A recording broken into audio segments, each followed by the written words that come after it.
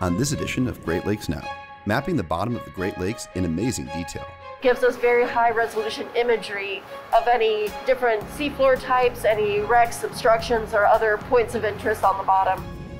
A lending library of fish. We have databases that tell us where in this vast collection every single specimen is located. And news from around the Great Lakes.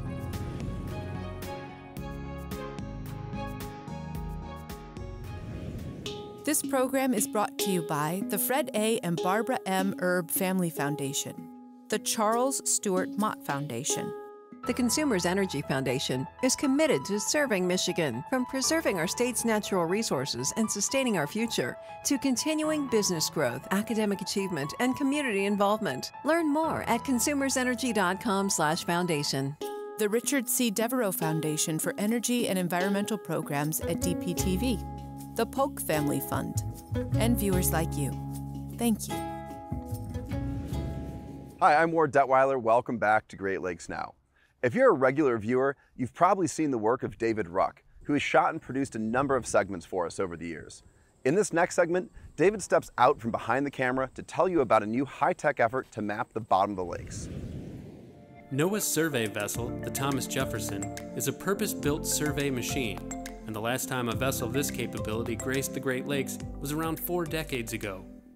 The Jefferson, along with a flotilla of other craft, are charting the details of the Great Lakes bottomlands in unprecedented detail. It's all part of an effort to update navigational charts used by mariners across the region, a priority of NOAA's Office of Coast Survey. Today, the Jefferson is charting areas around Cleveland, called approaches, critical to navigation in the Great Lakes economy. Gotta get your sea legs ready. It's a little choppy out there today. Patrick Osborne captains one of the small vessels, or launches, attached to the Thomas Jefferson, also called the TJ. Today it's my water taxi, but it's usually used to conduct sonar surveys of the lake bottom. Hydrographic survey is taking technology and mapping the bottom of the ocean floor to get appropriate or proper depths so that ships can pass without causing damage to their vessels. This launch gives us the capability to push further inshore to conduct hydrographic survey operations away from our larger ship. We're going to pull up alongside it, and they're going to latch into the boat that we're on and actually pull us up into the air and onto the deck of the boat. Hook it up!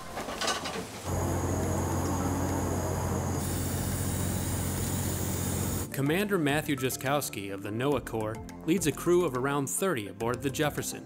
Ocean mapping is our main primary goal. We're updating the nautical charts, the maps that mariners use to navigate from one port to the other. What's different about those in terms of the technology that was used to make those maps versus what you're doing today? The data that were used to make those maps are quite old, and it's a question of resolution. While current navigational charts of the Great Lakes have aided navigation for decades, they're based on a patchwork of data gathered using primitive survey methods, like lead line surveys, in some cases around 80 years ago, indicating only depths, often miles apart. The data gathered by the Thomas Jefferson represents a giant leap forward in resolution. Sonar and advanced computing will create charts that are both internationally standardized and highly detailed. Erin Saraki is the chief survey technician aboard the Thomas Jefferson. Her team ensures that the data they collect is clear and accurate. And to do that, they rely on 2 main pieces of survey equipment. So we are currently on the main deck of the ship, underneath one of our hydrographic survey launches. In this black mounting box, we have the multi-beam sonar. That one is the one that's actually giving us the soundings that we put on the chart, how deep the water is. And then beside it, the long torpedo shape, that is our side scan sonar, but it gives us very high resolution imagery of any different seafloor types, any wrecks, obstructions, or other points of interest on the bottom. The equipment that's on here, maybe the scale is a little bit different, but it's pretty much the same as what's on the Thomas Jefferson itself. So actually the multi-beam system, it is identical. So we have that same exact setup in the hull of the ship. But we also have a second multi-beam system that is much, much larger on the ship. It just works at a different frequency. While the side scan sonar on the launches is attached to their hull, the TJ uses a different configuration, and it looks like a torpedo, but it's actually called a towfish. So this is not a weapon. This is not a weapon, even though it looks like one. This is our ship side scan, just a lot bigger. This is the one that gives us the high resolution imagery of the seafloor. Yeah. So we deploy this off the back of the ship in its tow point, and then we have a control in the survey station to control the winch. We let cable out to get it down to depth, and then we can bring cable in to bring it up. Water temperature greatly impacts the way sound travels through the water column, and if it's not taken into account, the returns from the sonar can give misleading results. To overcome this, the ship uses what's called a moving vessel profiler, or MVP, which captures the range of temperatures between the hull of the ship and the bottom. This information is vital to getting a clear picture of the bottom of the lake. By factoring in the temperature profile of the water column, the survey team can adjust and correct the vision of the multi-beam sonar, almost like a mathematical pair of prescription glasses. At the heart of the Thomas Jefferson is its acquisition station, where all of the sonar data comes to life on a series of displays in real time. One monitor shows the readings from the multi-beam sonar. So this is the track of our vessel. The color that you see on either side is the actual swath from the multi-beam. This is what they refer to as a seabed image, essentially a backscatter image, intensity of return. And then this is more of like a three-dimensional view. Another monitor shows the image from the side scan, which is so detailed it almost looks like a photograph. It's looking out to either side in kind of this like wide triangle pattern. Right now you've got a bird's eye view. Surveys 80 years ago would give us a general sense of the depth of the lake, but these high-definition sonar surveys are even giving us snapshots of the lake's history. And it looks like, in this case, there's some sort of feature. Yes, yep. I mean, it's pretty obvious that it's a wreck of some kind. Lake Erie had the Battle of Lake Erie. And you guys are going to be doing some work in areas where stuff like that took place. Is there a chance that the information that you're collecting could help solve some questions about the way the Battle of Lake Erie unfolded? Sure it could. How and where and to whom that information gets released is up to the historical preservation societies. All of this information is passed through NOAA's hydrographic branch before it becomes public. That process begins with Peter Holmberg, a physical scientist with NOAA, who's reviewing information gathered by Aaron's team.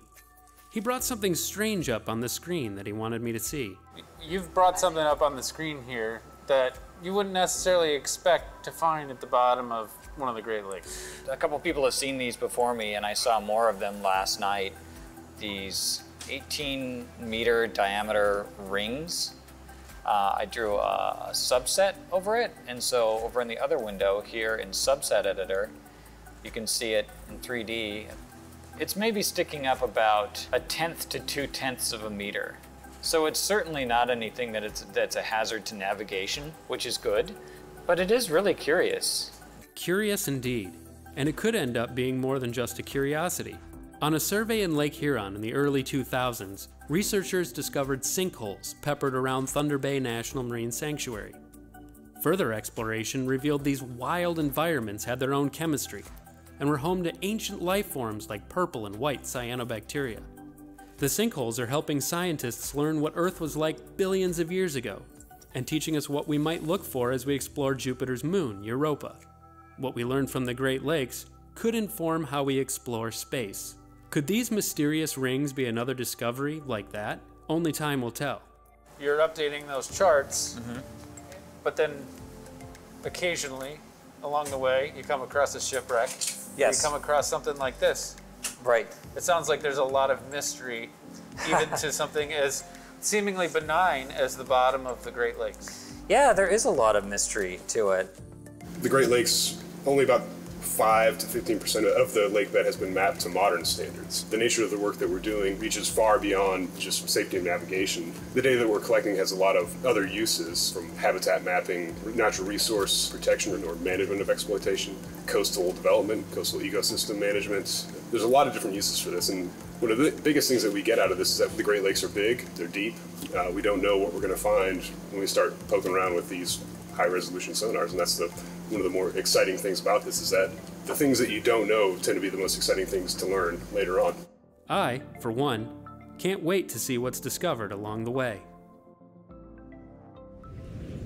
For more about mapping and sailing the Great Lakes, visit GreatLakesNow.org. The Royal Ontario Museum in Toronto is the largest museum in Canada.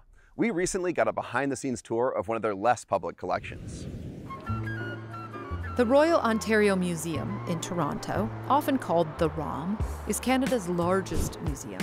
The museum's collections include more than 13 million artworks, cultural objects, and natural history specimens, featured in 40 gallery and exhibition spaces. The museum's holdings also include one of the largest collections of fish in the world. But you won't find it here. In fact, we can't show you the collection's exact location, or even show you the building it's housed in. Because of both security and safety concerns, the collection's exact location is kept secret. Let's just say it's within a 2-hour drive of Toronto. Nathan Lujan is the museum's associate curator of fishes. So here we've got a jar going back to 1939, a few darter specimens. A curator of fishes oversees what's behind me, and that is a collection of fishes here at the ROM. Yeah, these ribbon fishes have a really bizarre looking body and head. So the fish collection at the Royal Ontario Museum is one of the top 10 fish collections in North America. It has 110,000 jars of fishes going back over 100 years. This collection functions like a library. Get the label out here. It should tell us where it was collected. From the Detroit River, Fleming Channel. Really beautiful little catfish. Each jar behind me contains one or more individuals of a single species collected at a single time at a single place. And that's important because it provides a historical record of biodiversity. And then we have databases that tell us where in this vast collection every single specimen is located. So with a quick search of the database, we can identify where a single jar is and find it pretty quickly. Early, would you like gloves? I would love gloves.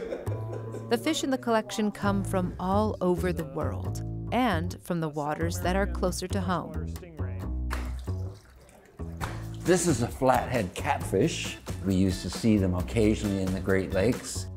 We have about 50,000 jars of fishes just from the Great Lakes. That collection provides us an understanding of the history of biodiversity in this region. Originally intended for use by students at the University of Toronto, today the collection is used by researchers from around the world. Researchers can come and look at the specimens here on site, or they can request them on loan and we can send those specimens to them wherever they happen to be working in the world. Okay. This is the label that comes directly from Access. Right. I like to see the length. Yep. Because sometimes I'm looking for a really small fish. Before Nathan took over, Erling Holm curated the Royal Ontario Museum's fish collection for more than 44 years. And I retired in March this year. In nearly 4.5 decades, did Erling see all the specimens in the collection? Oh, absolutely not.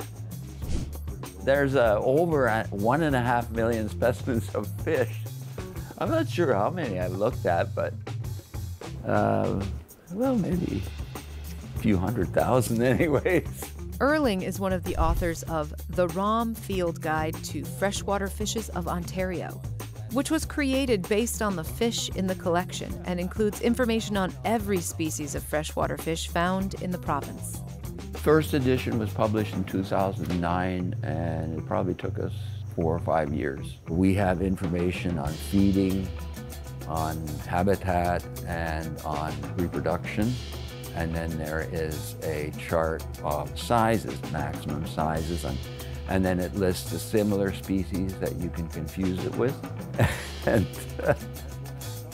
and weights. So let's lift the lid and put it on top of that other tank. Okay. Here's my favorite specimen in the collection. This is a South American armored catfish. Yeah, none of these are scales, so catfishes generally don't have scales, but this family of catfishes, the Loricreidae, has evolved armored plates instead of scales. So these are bony plates that cover the body. The oldest specimen in the collection was jarred more than 150 years ago. And the process of collecting and preserving fish hasn't changed much since then. First, of course, all of the fish had to be caught. After that, the fish were euthanized and preserved. The fishes, after being euthanized, were fixed in formaldehyde, basically an embalming fluid. And after that fixation process, it becomes very challenging to get any kind of DNA information. That's the cut side. So we separately will take a fin clip or a muscle tissue and put it in a little vial of ethanol that preserves the DNA. After fixing, fish don't stay in formaldehyde. We bring them back here, we rinse them out briefly, and then put them into 70% ethanol. Yeah, this is drinking grade alcohol. I don't think it would taste very good. The formalin fixes them so that the tissues is hard and it doesn't decompose. But if you don't put them in ethanol, then you can get mold forming on them. Ethanol is a real problem, 70% ethanol, because it's a fire hazard. And so this is the reason actually we moved off site here. They didn't want a fire hazard like that in the basement of the ROM. There's a fire suppression system in place, but it's there to prevent the collection from going up in smoke. Any people in the room had better move fast. Massive amount of carbon dioxide will get injected into the room if a smoke alarm goes off. The room becomes totally unbreathable, and you got to get out very quickly. We'd have 10 seconds to get out of the room and completely extinguish any fires.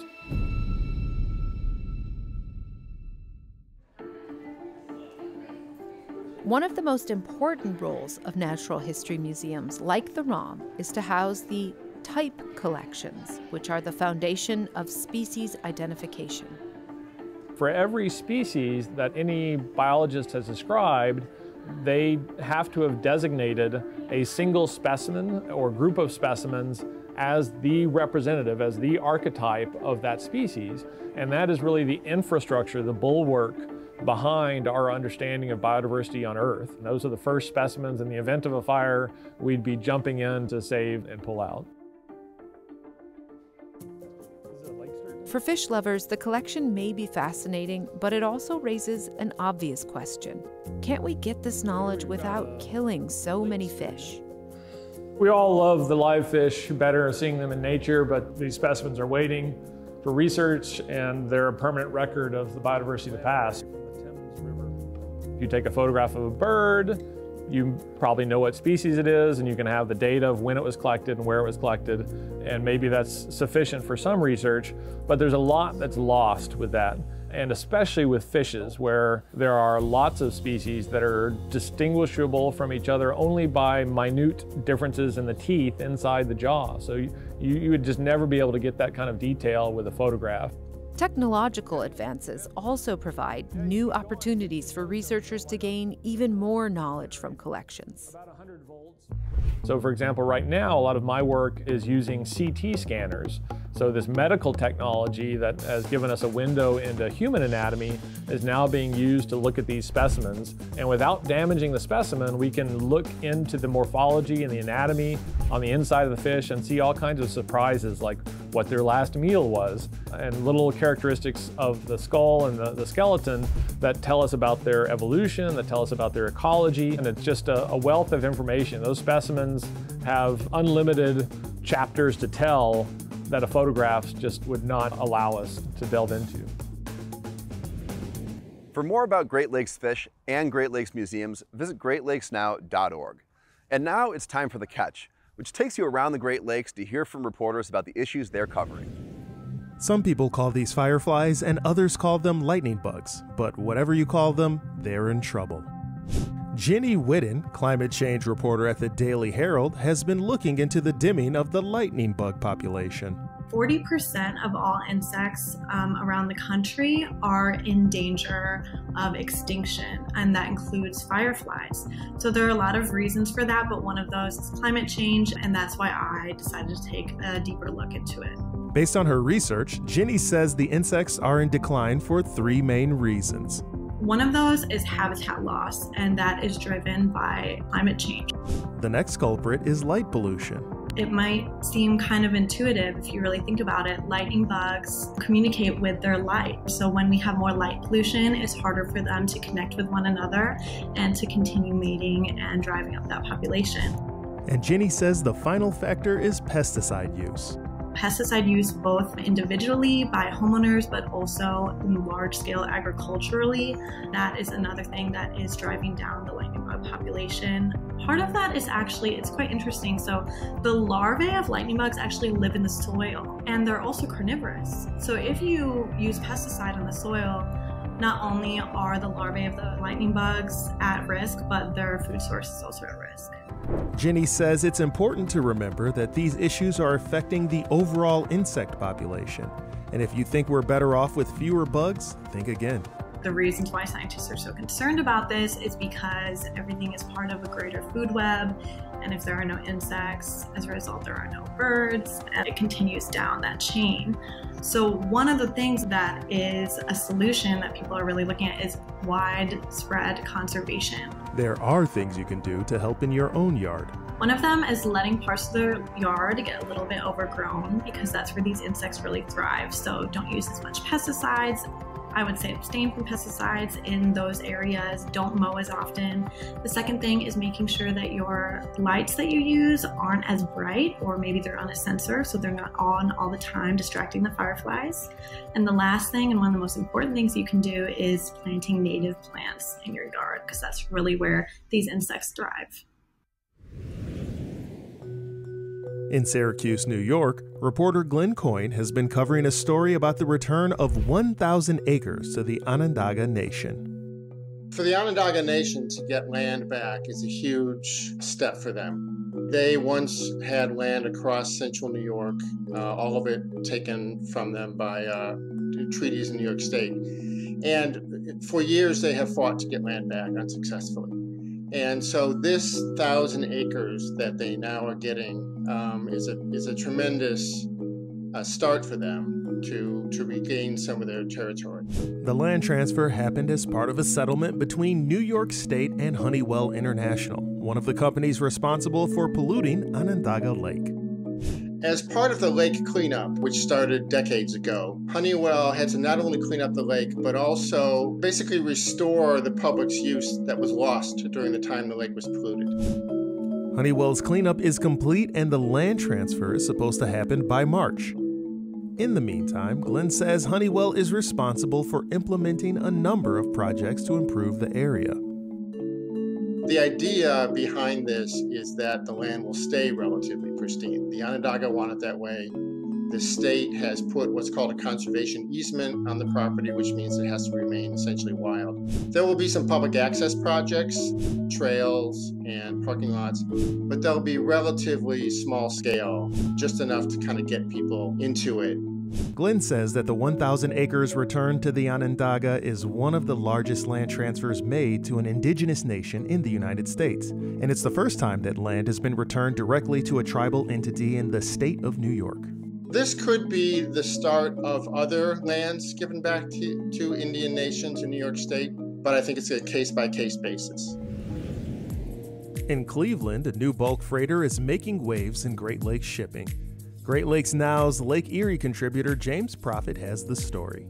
It was just launched a few months ago and made its inaugural visit to Cleveland, where it will service two major Cleveland corporations. The ship was commissioned by Cleveland-based Interlake Steamship Company and is named after company president Mark W. Barker. It is the first American-made bulk cargo carrier constructed on the Great Lakes in about 36 years. The ship can move the same amount of materials as 250 railroad cars or 1,000 tractor-trailer loads. But at 639 feet long, it's smaller than some other Great Lakes freighters. This allows it to maneuver more easily. The operators hope it will be able to navigate rivers and tighter dock locations without the aid of tugboats. The Barker is also more environmentally friendly than many older freighters. The Barker meets all the latest US EPA Tier 4 emissions requirements, meaning it will burn ultra low sulfur fuel, and the engines and diesel generators also are designed to create far less nitrogen oxide, particulate matter, and hydrocarbons emissions. James says the ship will move throughout the Great Lakes, transporting bulk cargo like road salt, iron ore, and coal, along with food commodities and large machinery. The Barker will definitely set a precedent in Great Lakes bulk shipping, not only for its modern computer controls, its size, and its ability to get essentially into any port, but its ability to haul not just bulk cargo, but a variety of products, including wind turbines, large machinery, structural items, and even containers. Thanks for watching. For more on these stories and the Great Lakes in general, visit greatlakesnow.org. When you get there, you can follow us on social media or subscribe to our newsletter to get updates about our work. See you out on the lakes.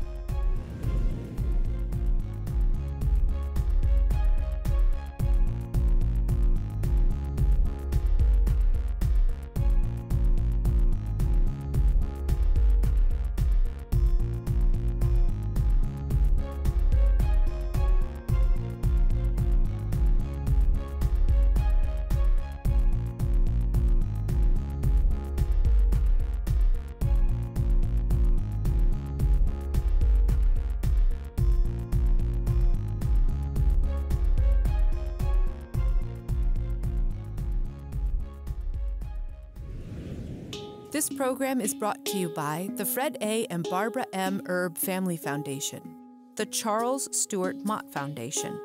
The Consumers Energy Foundation is committed to serving Michigan, from preserving our state's natural resources and sustaining our future, to continuing business growth, academic achievement, and community involvement. Learn more at consumersenergy.com/foundation.